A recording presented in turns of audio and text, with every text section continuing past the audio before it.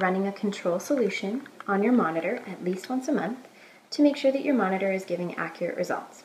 This is very easy to do, and a control solution is included in your kit, and you can always reorder solution whenever you need it.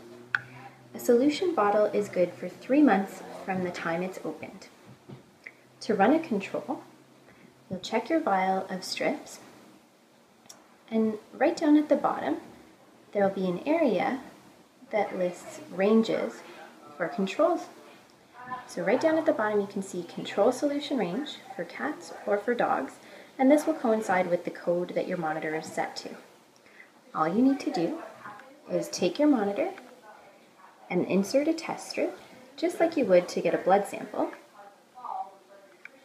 Once your monitor is ready to take a sample, when it shows the little blood droplet, open your vial of control solution and apply a drop of the solution to the area that you would to get a blood sample.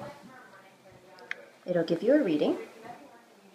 So our reading is 8.1, and you want to make sure that this coincides with the reading on your vial. So our machine is set to cats, which is our test strip 37, and we're just going to look down at the bottom here, and our control solution should be between 5.5 to 10.27.